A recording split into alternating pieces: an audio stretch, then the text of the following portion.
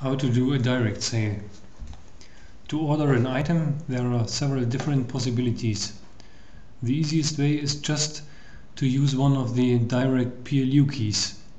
So you can put frequently used articles directly on a button on your screen and enter it just by click on the button.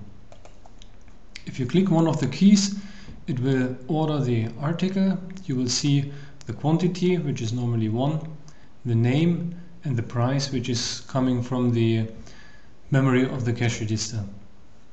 The article is shown in the operating view with the name, quantity and price, and also in the receipt view. If you want to order more than one, just use the numeric keypad, enter a quantity, and after that press the button to order the item.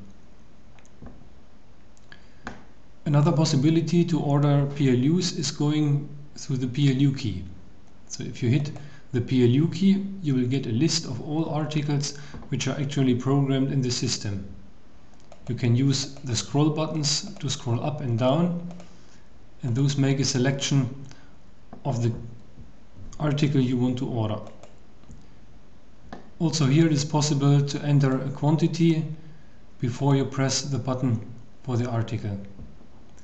If you want to close the view, click on the C key, or alternatively